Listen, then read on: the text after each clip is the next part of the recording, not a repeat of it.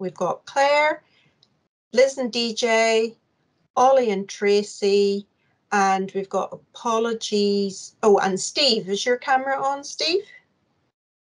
And then we've got apologies from AJ, who had to get called away, so we will not be having him today. Hi, Steve. Hi there, how are you doing?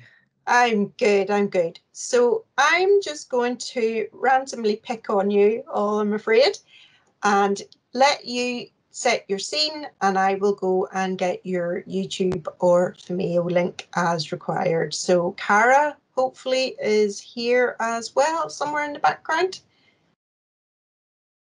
So with that, I will pick on you, Claire, to start. Hi everyone, I'm Claire Timmins. I'm from the University of Strathclyde. I spend a lot of time trying to make teaching as enjoyable as, well, I would find it, and then also for the students. And I was at the session last year, and there was lots of amazing ideas around escape rooms, and I really wanted to try it out, but I hadn't quite got the place yet. Some of the teaching I do really works well for it. So my session was talking about how I created an escape room, but as an assessment. So it was at the end of a semester of teaching, which is fairly fact-based, descriptive stuff. It's about how you speak and all the parts that are involved in that. And it was quite a nice journey. So I created an online escape room through OneNote, created a little character and whose journey it was that went through. And it went really well. It was really enjoyable to create. I got some great ideas from presenters from last year. But one of the bits that I found challenging was then how to assess, how to have this as an assessment, which actually felt that I was assessing the students' ability. I think the tasks, they did need to know the stuff in order to be able to do it, but I kind of said they could all pass it. So there wasn't really, it was very, very low stakes. And it was a colleague afterwards going, well, if they know they can't fail it, then is anyone going to revise? And a big thing for me was saying, well, I want you to do the work to learn it, to be able to do the assessment on the day. And that was the learning then, and they would eventually do the journey of the escape room. So I kind of got a bit stuck at that point and thinking about, well, what would I do? And I've actually got some ideas already from today, but I kind of opened that up in the recording to see if there was anyone that would like to help me with that question with all this great experience that we've got here. So yeah, it was a phonetics journey of an air particle from the lungs all the way through to the atmospheric air and all the different steps that they take. And the students had to work on different riddles that were connected to the teaching content. So they couldn't just do it by being good at like riddles or puzzles. They had to know the content in order to be able to, get to the end of that particular game or puzzle to move on through. So that's me. Thank you. So I think we'll go around everybody and then we'll come back to kind of those prompts and questions. So that's a really good start, Claire. You've thrown the gauntlet to the audience rather than the audience get it to you. So well done. Clever. Keep going, everyone. We'll stick on that track. Okay, Steve, would you like to go next? Thank you, Claire. Yes, hello everybody, and thanks so much for inviting me along to to post my YouTube video, of course, and also along to today's session. Yes, I'm Steve Phillips. I'm a Chief Marketing Officer of a company called Escapism Learning. We've been going for about 4 years or so now.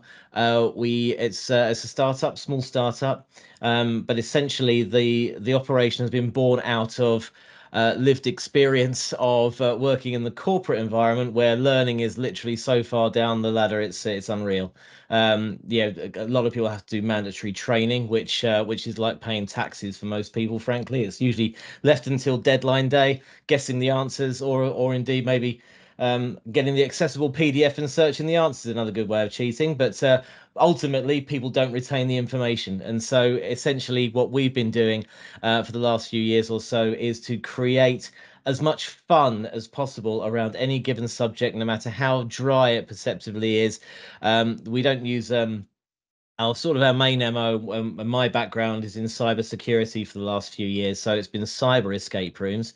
But we've banished things like the hoodie, because that's generally the go-to image when everyone ever does a cybersecurity presentation: hoodie, basement, matrix, and so on. So so we tend to use as many fun elements as possible, try to make it as engaging and warm, and actually to really give people reassurance, because in the corporate world you really have to report anything suspicious. And also do that in your personal lives as well, but you really do have to report anything suspicious. So if you think you've clicked on a phishing link, a lot of people don't feel empowered. They feel a little bit, I'm going to get in trouble.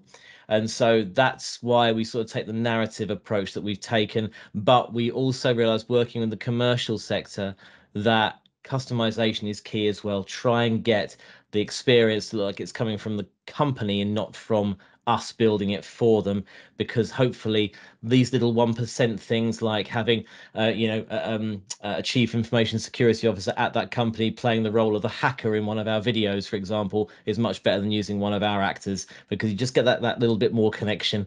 And anything that generates adrenaline, countdown clocks, and all the rest of it is all to the good, because I can tell you some hilarious anecdotes of people getting overexcited, falling out, over hugging, all the things, which has made it for a memorable experience. And the idea is that becomes a vessel for the core message to sort of sit in and get into people's heads for a lot longer. So that's in a nutshell. Indeed, a nutshell. That's the nub in a nutshell of what we do. Excellent, Steve. And I'm sure all of us in the room can have a lot of overlap with many of your painful parts there. So yes, cybersecurity, big issue. Engagement, super big issue. Yeah, absolutely. Yeah, we're the new plumbers. You'll always need us. Tracy, would you like to go next? Yeah, sure. Thank you. Hi, everyone. My name's Tracy Webb. So I'm the Learning Technology Team Manager at Bournemouth University.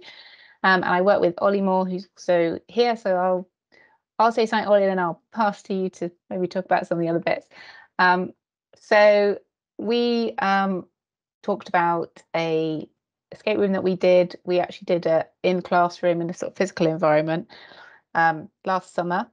The driver for it was we had bought a lot of equipment sort of for technical innovation to use with our staff and our teaching staff. And then it was literally just before COVID, we went into lockdown. And then we came back and we were like, right, we need to get people using this equipment. We wanted to get interest back with the tools and things. So we decided we'd do an escape room because we thought that would be really fun. And we have a conference that we run every year. So we used one of the sessions at the conference to run this escape room.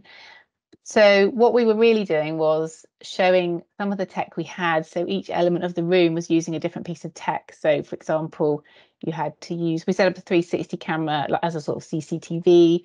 You had to go into a VR headset to find a pass on Google Maps, which was also getting a code. We had a piece of software called Cooler, which is a 360 sort of walkthrough software, and we took a photo of the room. We put little clues in cupboards and things, so the people sort of explored the room virtually. So it was really, really fun to do, and really fun on the day when we did it as well.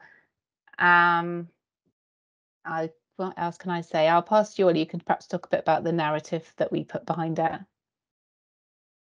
Sure. So I think, I think as something that was very much focused on Steve's talk is about how storytelling can be so effective in the immersion and discovery of new content, new learning. So I think for me, it goes just a little bit further in the sense that I also find it's useful for making elements of the story make sense in terms of how someone's thinking about.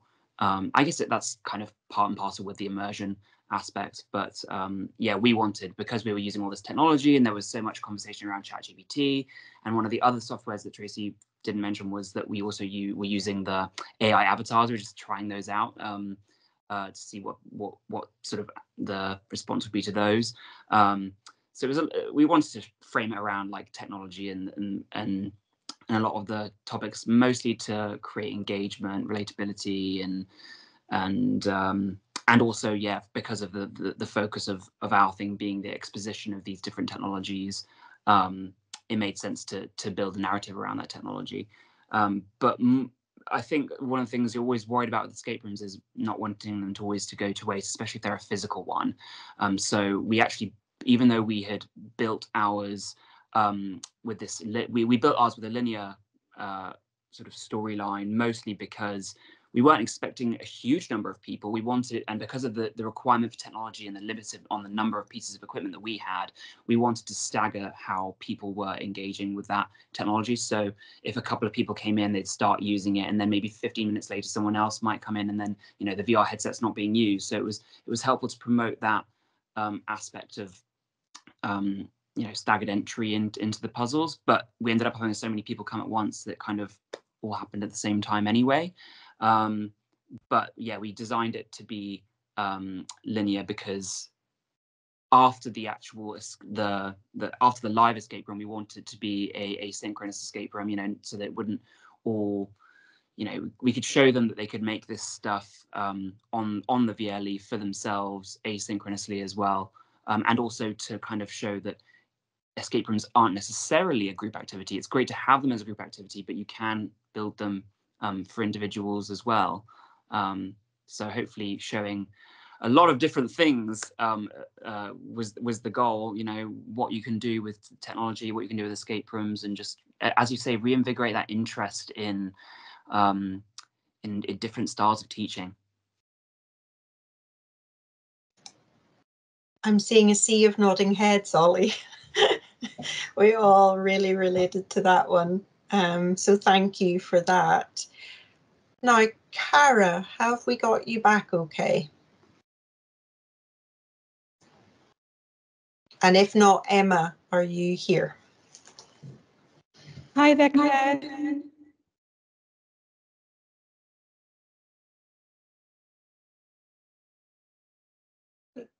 Are we the last people to talk?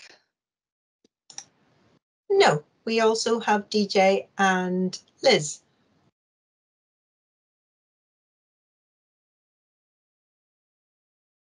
Oh, dropping out. DJ and Liz, do you want to go next then while Cara comes back? Hi there, yeah, I'm DJ McIntyre. I'm the Gaelic language officer for the University of the Highlands up here in Inverness. And I'm just here to support my colleague Liz. I don't know if she's in the call at the moment because she was mobile coming back from an appointment. So hopefully she'll be here. But if not, I'll give you a brief outline on. Hello, Claire. Can you see us and hear us? Fantastic. Perfect timing, Liz. So Cara, Liz and DJ are just going to go first because we thought we lost you, okay? That's fantastic, thank you. Yeah, so as part of my responsibilities, we do have a Gaelic language plan at the university, and part of that plan, I introduced a Gaelic awareness and support project a number of years ago. Now, the project, although as exciting as it was really based on the normal kind of language learning services and facilities we had. In other words, either doing some learning on live on the internet, or doing stuff in class, or on occasion by phone, which is just really how it shows you how dated it was. So having discussed with Liz a way forward during the project, Liz came up with the idea of having Gaelic escape rooms. So we ran with that because at the moment there isn't really anything to match that out there. And like I mentioned, the traditional way of learning is popular, but I think we need these days, with Gaelic now being used through Duolingo by thousands of people, I think it was time to introduce something new that would make it more exciting. And what it means is, through the escape rooms, we can now introduce an exciting challenge while you're learning a language, and also revitalise some of the old words, some of the old maps, some of the old sayings, and also some of the old challenges they had years ago that maybe now have been forgotten about. So it's fine learning a language and learning about colours and family and the weather. However, when you're also having to use a bit of brain power to work out puzzles and clues and stuff through the escape room, it just makes it all the more challenging, but also all the more enjoyable. And we have trialled this through some of our staff, and they really found it not just exciting, but also a real way ahead to improve their language skills, and also the way they actually motivate themselves in learning Gaelic. So it's just a non-traditional way of learning, but a really exciting one. And through the escape room, we've managed now to attract interest from other learning groups. Of course, at the University in the Highlands and Islands, we do have the college, the Gaelic College in Skye, Salmore-Ostig, and also we have degrees and other courses through our Northwest and Highland, Northwest and Hebrides, College. So this is something we perhaps can introduce more, not just to staff, but also to students and also to some of our alumni. So it's been really, really profitable for me, because having introduced a new Gaelic language plan, this is something new that's really attractive to my learners, and they're really enjoying the learning trip now. So I'll hand over to Liz just to, she's the expert on this. I just provide the Gaelic for her. Thank you. All right. I'm back indoors now.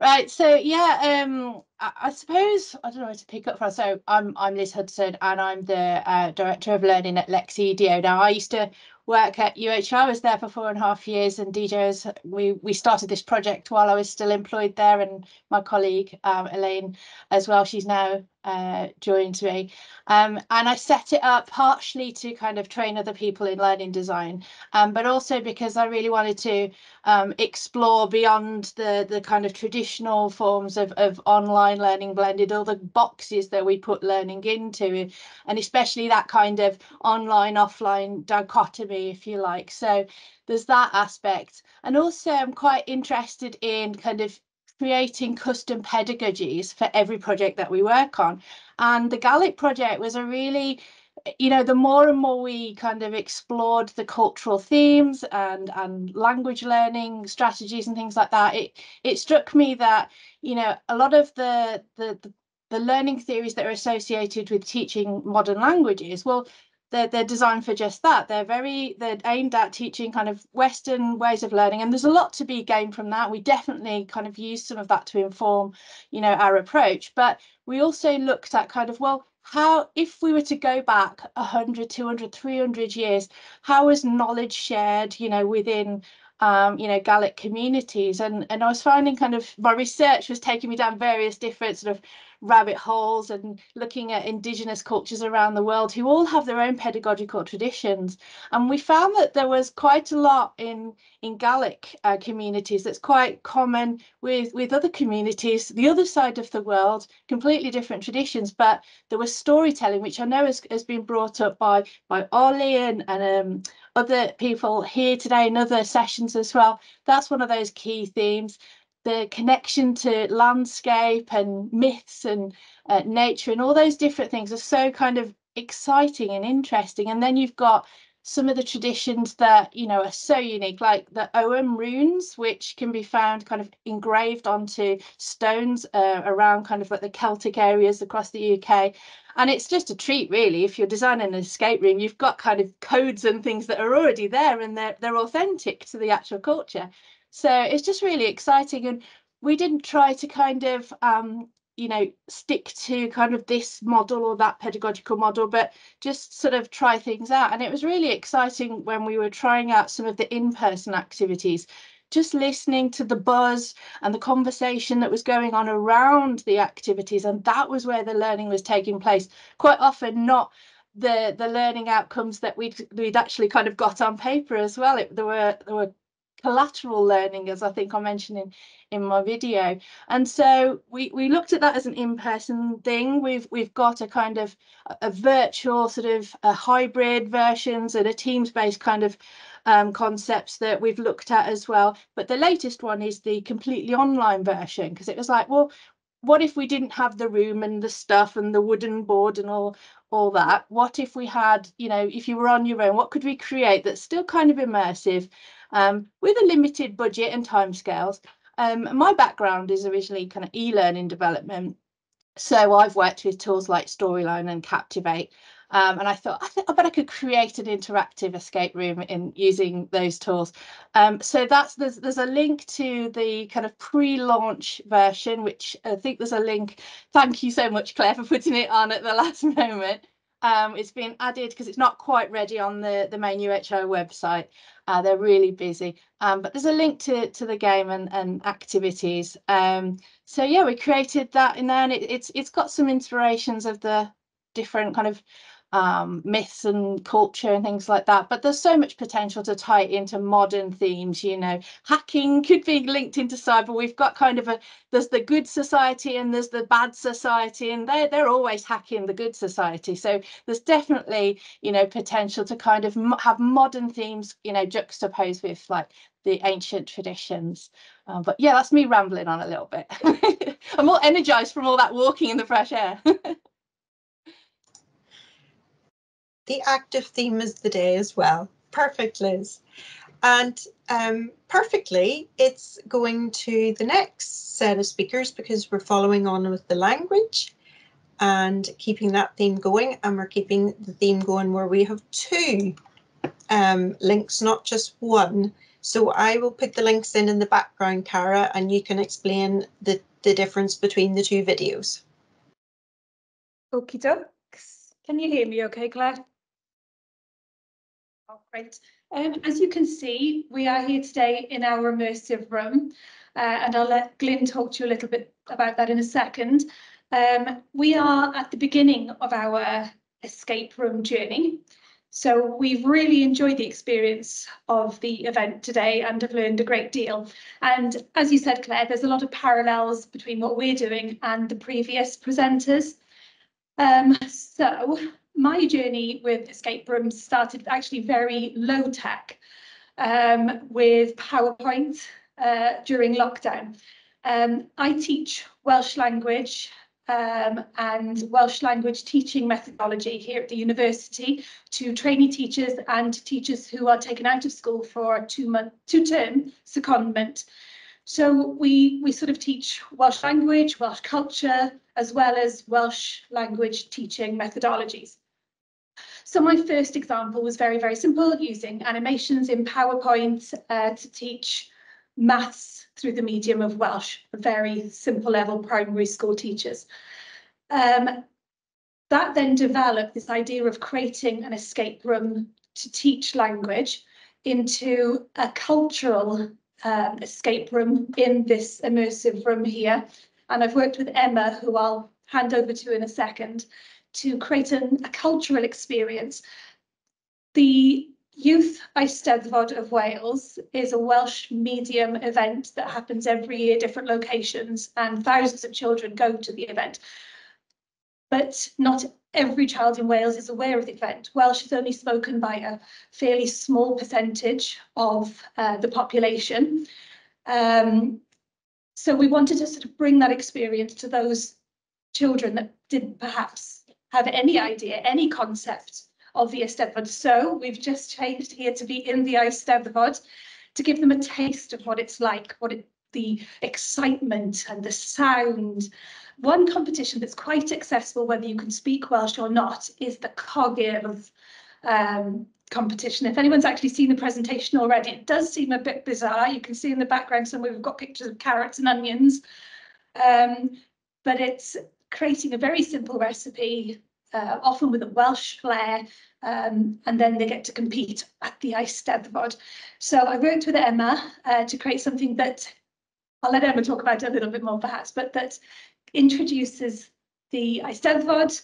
There is a language element, really exciting. We talk about noun, gender and counting in Welsh.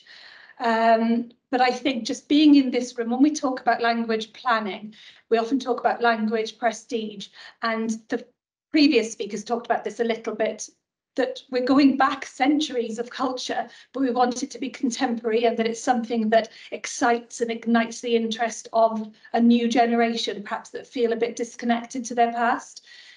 So that's why we've created this. My other project is a science-based escape room, and it was originally just supposed to be a plenary session after doing the language patterns in the normal classroom. But teaching teachers is quite an experience in itself, and they just ran with it, and it became a competition, and it developed into an escape room essentially. And we've done 2 different iterations of it, and the second one had the timer, the music, the looking for a code, and the theme, the narrative was to free the frogs, because we don't test on frogs in our lab. And they had to do a number of different challenges, all language-based, practicing the language patterns that they'd already learned. And then they would get a code at the end that opened the iPad that, how do I put it? And AR frogs were then released via the iPad. Lots of fun and really engaging. The feedback, very, very positive. With language learning, one of the big things, as anybody knows who's learned a language, is getting that confidence and not worrying about making mistakes. And that's what we found in the room here, that people forget completely about making mistakes. They just want to win, and they just have a go, and they use the patterns.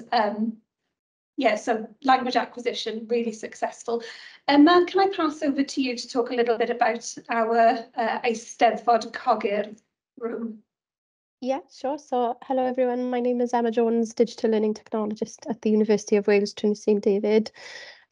Working with Cara and the Digital Experience and Engagement team, as you can see on screen there, in the immersive room. So just very briefly, part of my role was to look at bridging the gap between Cara's original online idea and how we can bring it into the immersive room, but using platforms that are accessible for staff, something that staff can build from the comfort of their desktops, bring into the room and run with it themselves.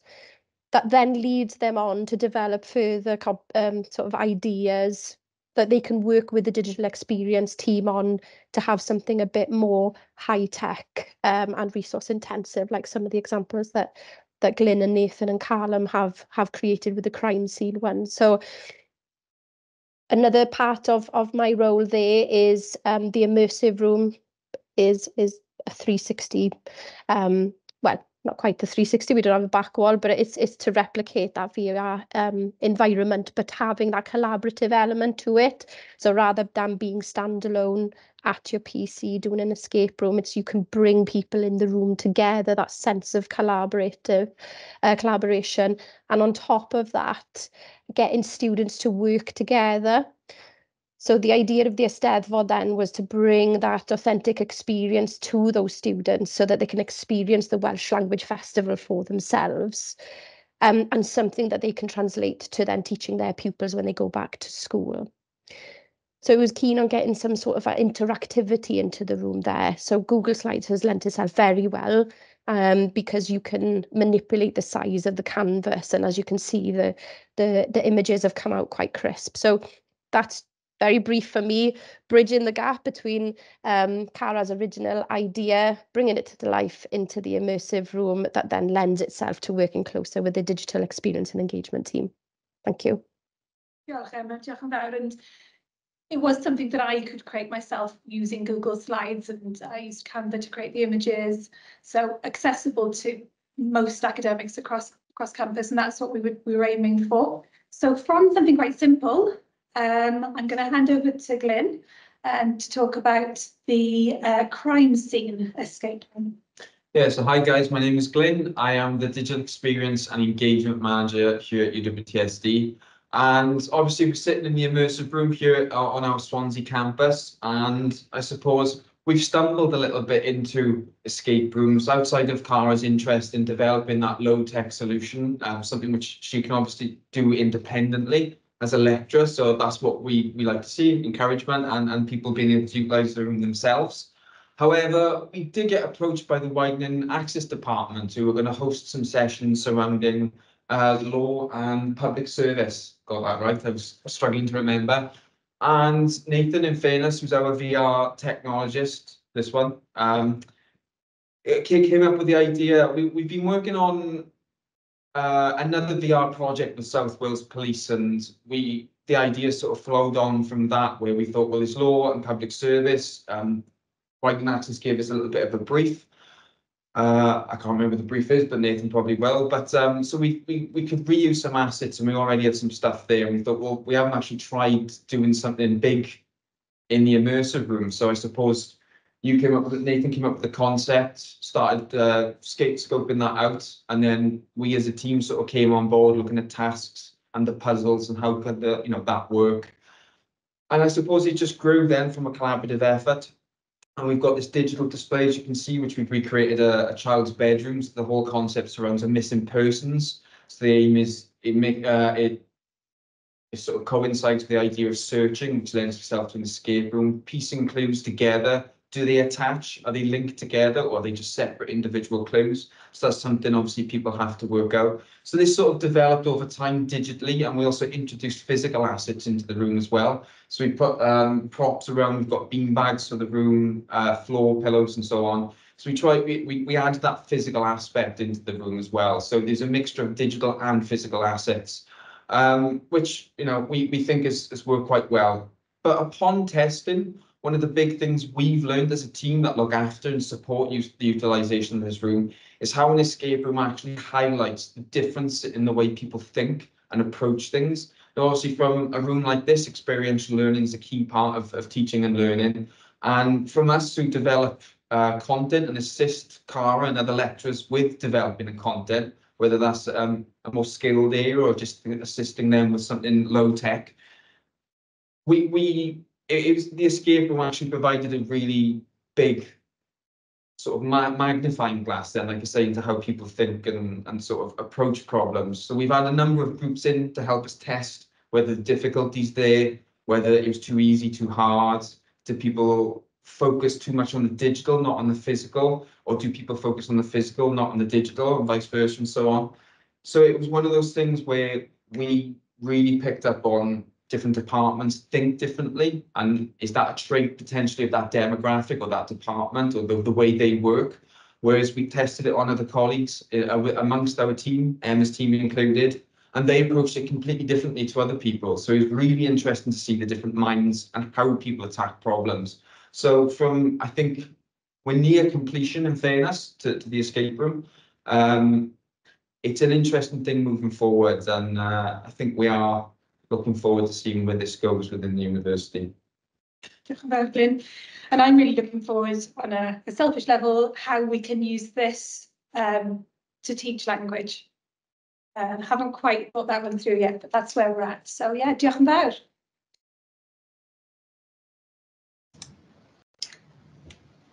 Thank you all so much. So I was spotlighting that fabulous room for people, so hopefully that will come through really well on the recording. It is so incredible how all of the talks are so different, but how many common elements are really going through each one. So the basic tech to the high tech, the taking of topics that people don't generally engage with to make them engaging, the language, the drawing back on culture. And I think that's something that's come across the day, is that despite the digital and AI and all the things that we are on our landscape, turning back is something that a lot of people have been talking about across the day, and reconnecting with things that are tactile or historical or cultural. So that's really, really lovely to see in each. So I don't want to hog the questions. So we've got a couple so far that are practical for people around the money. So I think that's probably for both sets who had the more physical equipment. So the rooms, the VR. So if we have, I'll just let you jump in then just to answer that one, and then drop in questions as we go.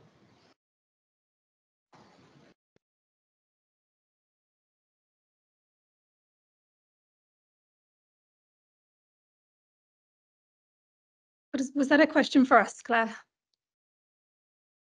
I think it was probably yourselves, Cara, but I don't know if Ollie and Tracy then want to come in for as well on their tools too. So if we go first, Cara, and then Tracy and Ollie.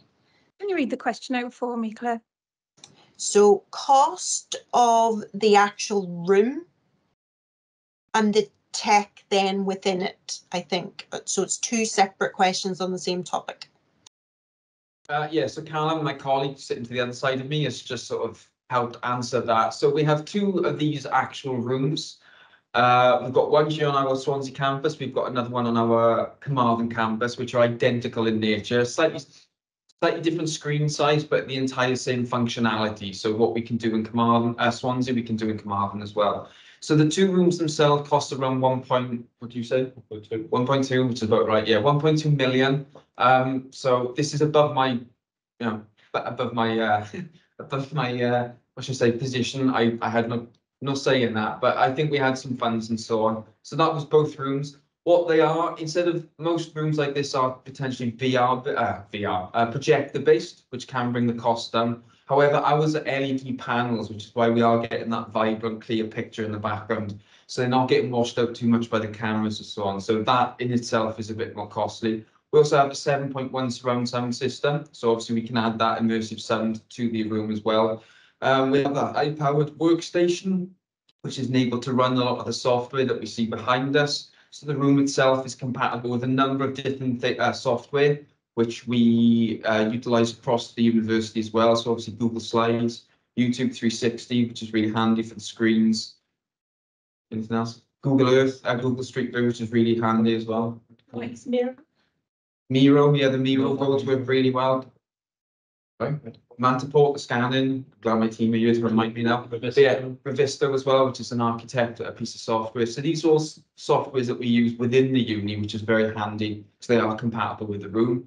But also from an application perspective, Unreal Engine and Unity, the sort of game development applications, are also highly compatible with the room. So the escape room itself is actually created in Unreal, and we can load it up, and we use a software called Igloo, which helps us wrap around the rooms, so they configure the rooms really nicely. So yeah, this in fairness, we're very fortunate with a good infrastructure at the moment.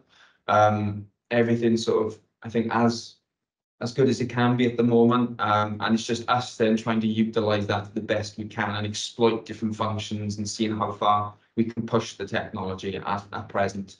From that perspective, saying that with the content, the custom content, we as a team assist with that. So just, I suppose, for clarity, I'm by trade of motion graphics, animator, visual effects. That's what I've been doing for 15 years. Nathan is a VR specialist, technologist. Something like that, wasn't it? Or maybe job title. Yeah.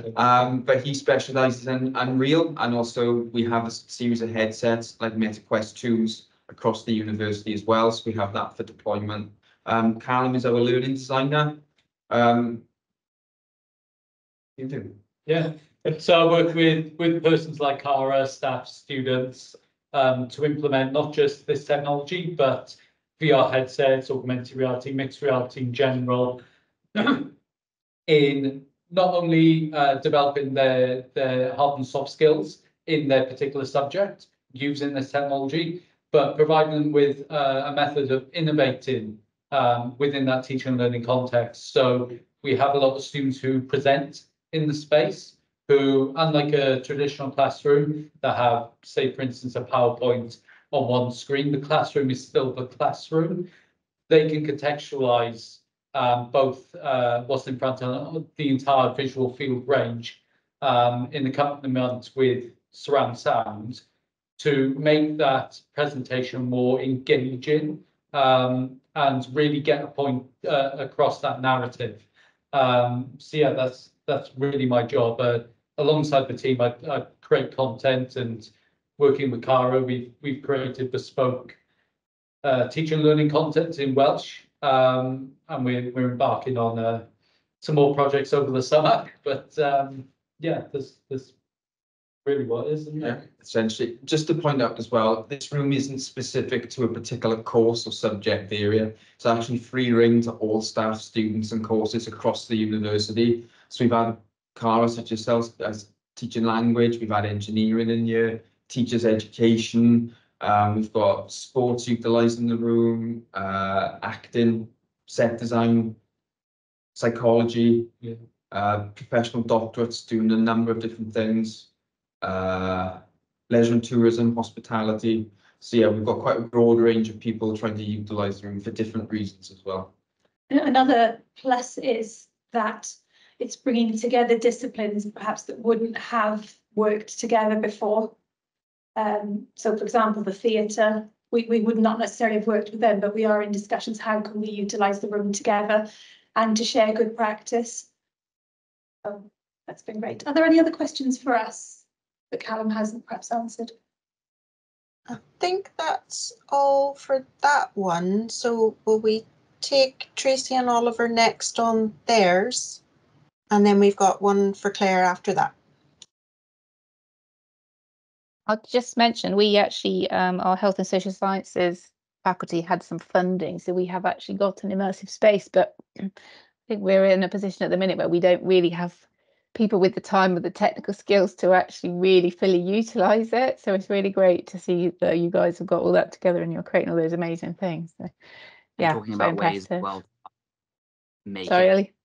and talking about the way that they're talking about ways to make it easy for staff to use it. Yeah. I was like very intrigued by that. Yeah, absolutely. Someone's asked a question about how was ours received by academics? What type of feedback do we get? On the day, we did have really, really positive feedback. I think, Steve, it was your presentation. We were talking about fun is first. I love that because that's what we were trying to do. And that was the feedback we were getting, you know, that people really enjoying it, which was a great thing.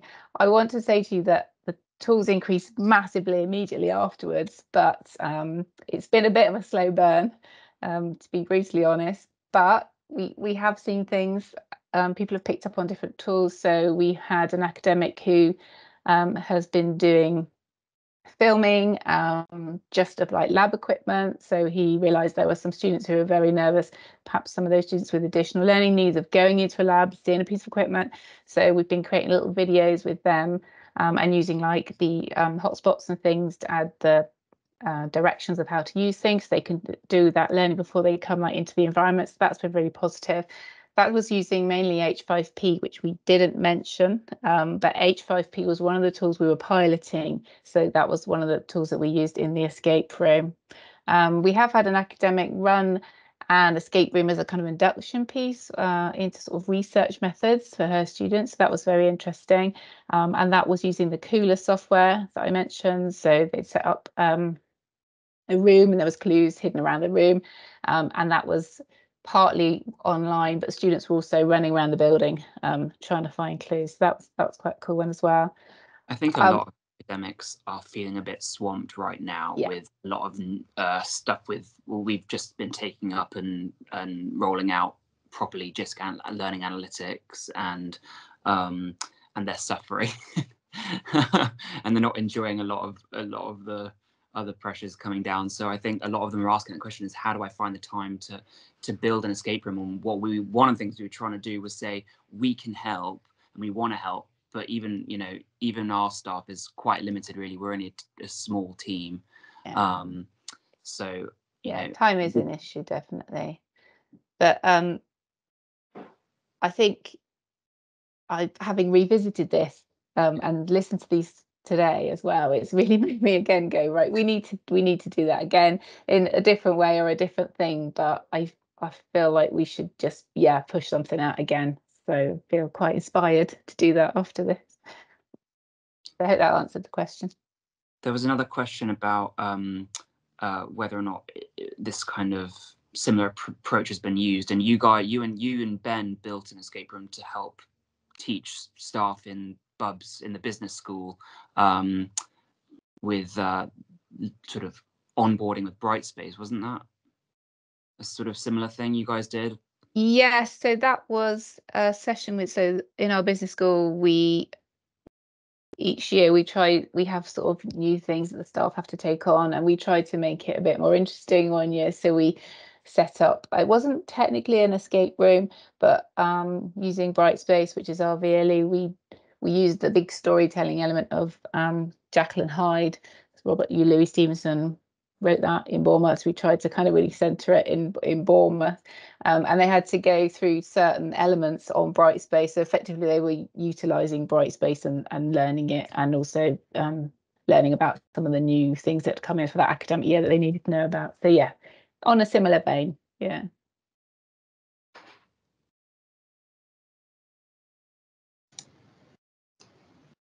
Thank you. And then we have one from Suzanne for Claire. So Suzanne, do you want to come on and read that out?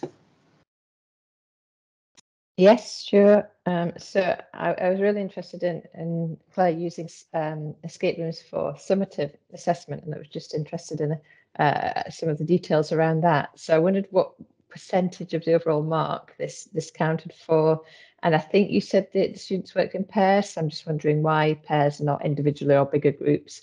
And then trying to respond to your sort of request for help, I wondered if you could assess the students on a reflective piece at the end of the taking part in the escape room.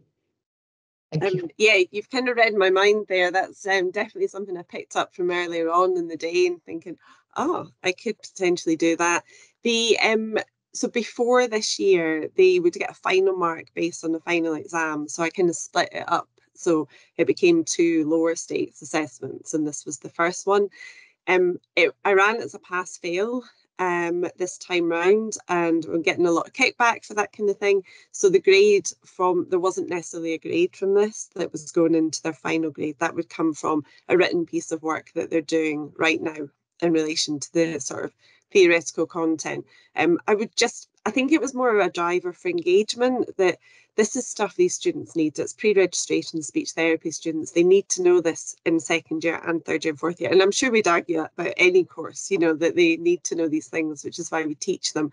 But they did, they weren't holding on to this. So I wanted an activity that they felt was a mandatory one, really, so we put the summative assessment to go, you're going to have to do this. And yeah, to get them there, to get them to engage with it. So I made it pass fail. And I think that's where I'm sitting at the moment, is thinking, well, actually, some of them do a lot better than others. Maybe I should make it, the work they're putting in, should I give them a grade for it? So I'm definitely going to look into that reflective piece. The pairs thing, I think there was a couple of reasons behind that. Because I really wanted them to engage with the information, I wanted them to have that conversation with someone else. I wanted them to use discussion as a learning mechanism. And the feedback from the students was they really appreciated being able to talk it through with someone else. And I'm looking at the names going, is that because you don't know it? But I think there was that element of, oh, right, yes, I'm actually learning. And it was very much of that kind of, yeah, it's moving away from the reciting of information, I guess, to answer the questions and actually think about, well, what's helping me learn? And it's my colleagues doing it too. The other was the puzzles themselves. So I knew there was going to be some that would be a wee bit more challenging than others. There was one, and this was one that ChatGPT came up with, which even when I went back on it, when I was doing the presentation, I was like, right, wait a minute. So she had to say whether there was a statement, and it would say whether it was true or false. And you had to decide whether that was right, that the statement was true or false. And it was just too many layers of true or false. And actually, again, it really helped having 2 of them, because some people were able to grapple with that sort of the puzzle complexity, and the technology. So I think there was a few students who were really scared about having to do something online, and a kind of very loose timed thing. So the pairs were probably practically worked better for working on a PC. So I didn't make it a bigger group. But I mean, you could do it individually, but actually it was a really nice, enjoyable assessment experience. I think because they were working in pairs, that they felt a wee bit more relaxed, and ideally we're kind of learning from talking to each other. So I think that's all your questions. Thank you. Yes, no, that's Thanks. great. Thank you very much. Thanks, Suzanne.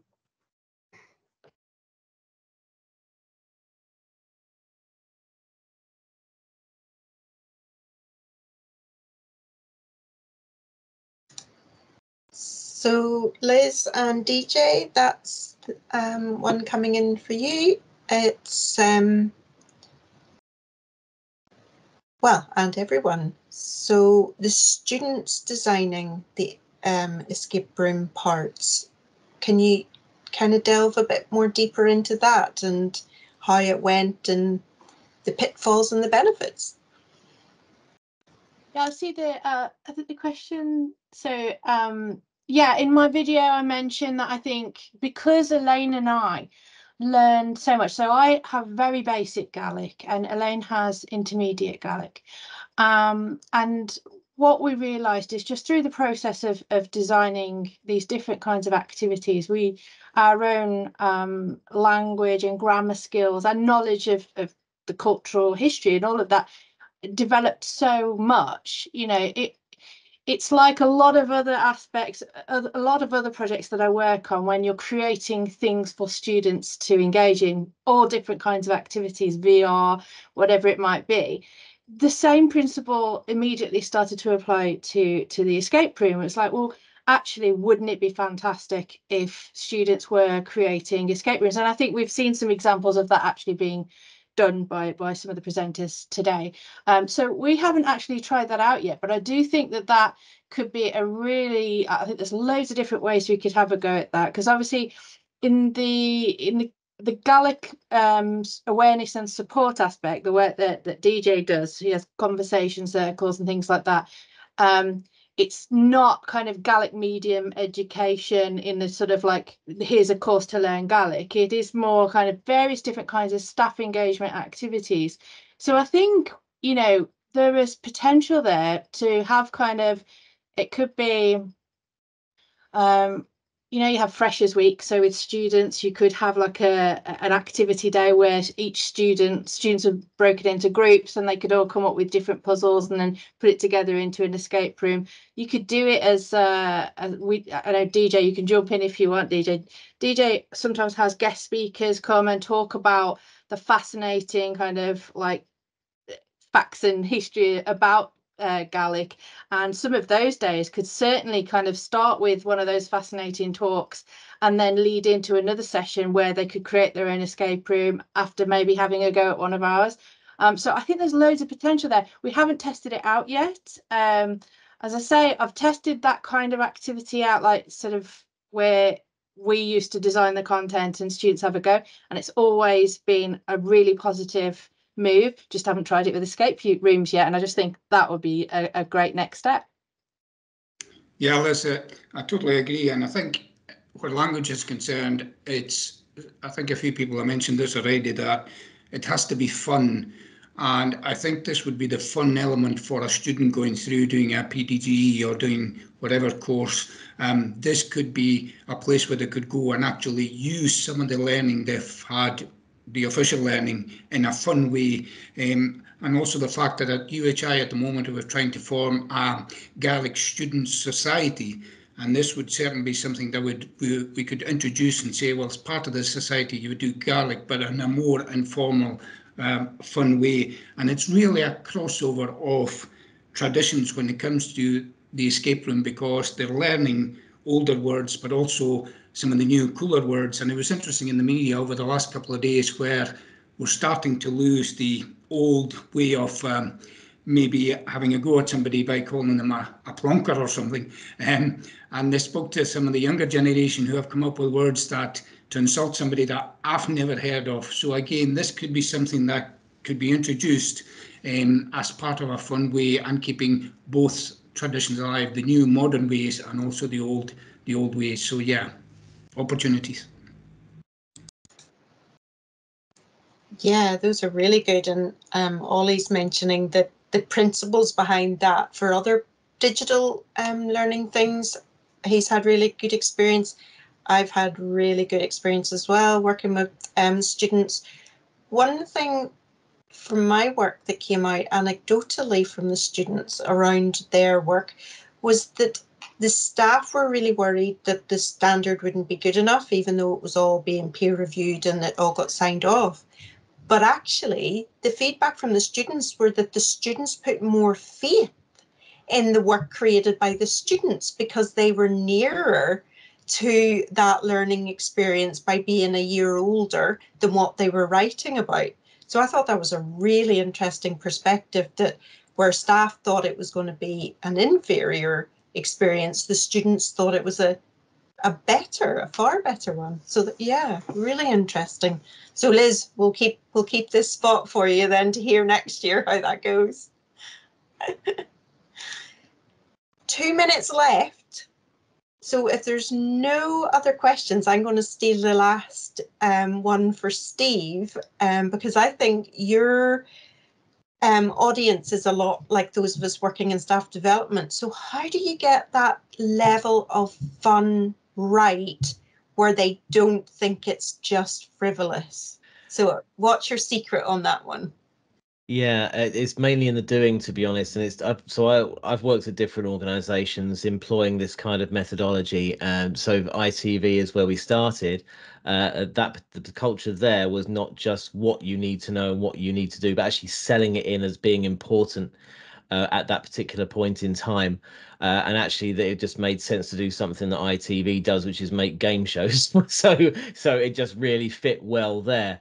What I noticed actually at other organizations that I either have worked out and found out when they've tried to have escape rooms, so in financial services, that's the most difficult industry, heavily regulated, has to be the most secure industry because it's your money and your data and so on. However, there is a culture in, shall we say, sort of older institutions where the legacy of sort of behavior and culture is a little bit like build it and they will come. So if we throw tens of thousands of pounds at building an escape room and then pop it up on the intranet, we expect that the floodgates, the number of times I've heard the phrase, the floodgates will open. No one ever surfed the intranet. You know what I mean? Don't go for a good old browse to read a policy. Doesn't happen. So the key thing is to generate as much groundswell as possible by employing techniques that make the thing make a lot of noise around the business. You won't get to everybody. This is an escape room in terms of education in the commercial world is one element of a blended mix. You still need those traditional channels. Unfortunately, you still need mandatory training for auditing purposes and insurance purposes for the company and so on. However, to make noise around the business, give them something fun and brand it as such as well, make it stand out. In the video that I made, I included one of the trailers we did for Toyota, which is just a short thing, but it was just sort of Hollywood kind of, just throwing it out there. It's not corporate looking. There's no plinky plonky music and people being interviewed in front of vistas of London because, bit of yawn really, isn't it? But essentially, it's something that's going to really, if people think it's going to be fun. And I got a little bit, I don't know, also as Steve Jobs about this. When I designed the very first escape room, I took the word security out of it. So not a cyber security escape room, cyber escape room, because I don't want anything with too many syllables in it. Nothing should sound technical because it's tradition in lots of companies that technology teams speak to the rest of the business in their own respective language and no one understands what they're saying.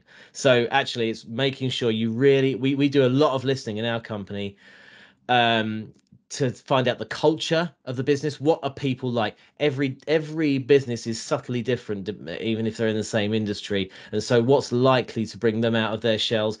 The point about people not having enough time, which I think someone made a little earlier on, is incredibly important because people don't have a lot of time in the commercial world. So you can't do anything that's an hour long. It must be around about 20 minutes, including all the fun elements. Well, excluding the fun elements either side, team photo and prizes and all that sort of stuff. But you always leave them wanting more. It's really performance. It's half education, half performance. But I really think it's absolutely key. What people have created that I'm looking at right now is immersive escape rooms and everything. Everything is absolutely valid and everything's absolutely key. But the main thing is that you really must draw people into it being a fun experience. Actually, the core product is only about 40-50% of the whole thing. How are you going to get people through the door? And that's where you have to pull out all the stops, and sometimes actually avoiding your own internal communications team, knocking at the door, getting an internet article, because that generally doesn't work anyway. Not many people read it. So the best thing to do is to try other ways. Go a bit guerrilla tactics. Be creative. Be creative. Things shouldn't change when you walk through the glass door of an office or any building at all. We have amazing technological experiences outside of the office. And what I'm looking at on the screen, on Cara's screen there, is you can bring it inside the office as well. And that's so key. So yeah, anyway, that's my soapbox moment over with there. But yeah, it can be done. Just one final thing I'd say on the escape room. When we ran the one at ITV, we had 1,000 sign-ups voluntarily. As a fifth of the company in the first month without even playing one game. That was the groundswell we generated by doing things like we took over all the TV screens in the office. Every major corporation has TV screens in it. We just sent them all black, all of them black, same time for about a minute. It only took a minute for people sending emails to my cyber team, and I'm based in the cyber team, saying, I think our TV system's been hacked. And that's when we played the video with the 10-second countdown saying, here's the escape room, the trailer, sign up now. And that's when the sign-ups just went like a rocket. So it's those sort of things. Just try and think out the box. Your best friend is your technical managers around the building, or the media people, or whatever. But yeah, have a play. Have fun with getting the people through the door as well as the actual core product. I couldn't have asked for a better ending there, Steve. That was definitely a perfect last word. So I think there's another question for you in the chat, but I think we will have to bring the live session to a close at this point to give everybody a little break before the next one. Round of applause plus from everyone around the room for our speakers. That was an absolutely fabulous session. And I'm quite sure there will be more questions going on in the chat after this session. So thank you all so much. That was fantastic.